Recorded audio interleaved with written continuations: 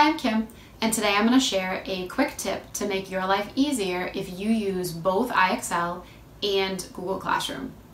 Did you know that you can easily create assignments for iXL right within Google Classroom? It's easy and it only takes a few steps. Let me share my screen and then we'll get started. Thanks.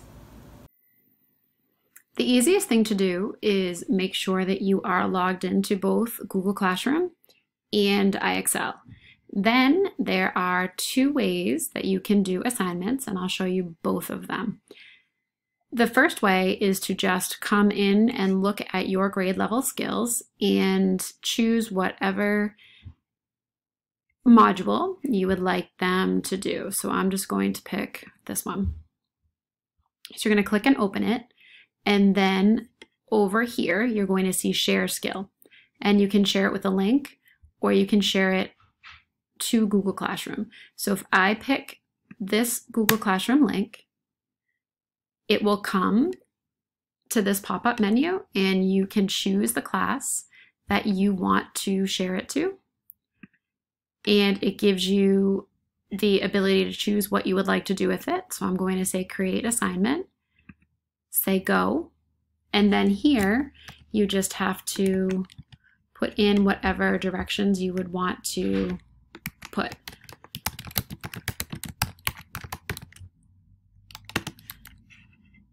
And you can add in a point value, your due date, you can put it into a topic if you have them. So I might say classwork, and then you're going to say assign.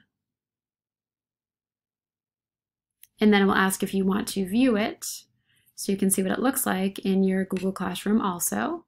So I'm going to come into classwork, and down here you can see the iXL assignment was posted right here. And when your students click on it, it will bring them right to the assignment that you want them to do. So that's the first way to do it. I'm going to go back to the original screen where I was, and I'm going to go back into all of the 5th grade skills, and I'm going to choose a coordinate plane for this one. So I'll say I want them to do this. I'm going to hover over share skill again, but this time I'm going to choose a link. So it will copy the link for you. Click into your Google Classroom.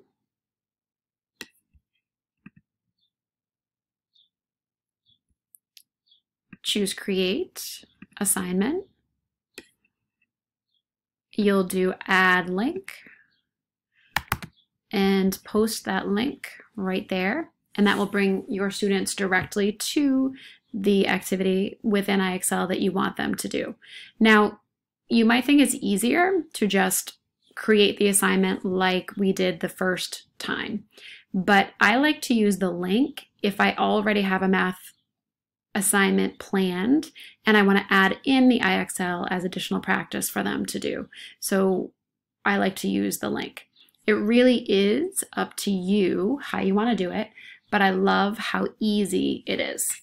So again, once you put the link in, you'll have to put your title,